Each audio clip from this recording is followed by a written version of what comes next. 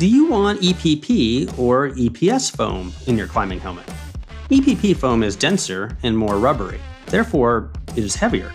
It is designed to absorb and distribute the energy of an impact like a climbing gym floor. EPS foam is designed to crumple to absorb that energy like a car. EPP foam is therefore designed to take multiple impacts. But also, EPP foam helmets can save weight by reducing the surface area of the heavy plastic shell. The result is very similarly weighted helmets. Also, for me, the rubbery foam of EPP finally eliminated the headaches I would get from wearing a helmet all day.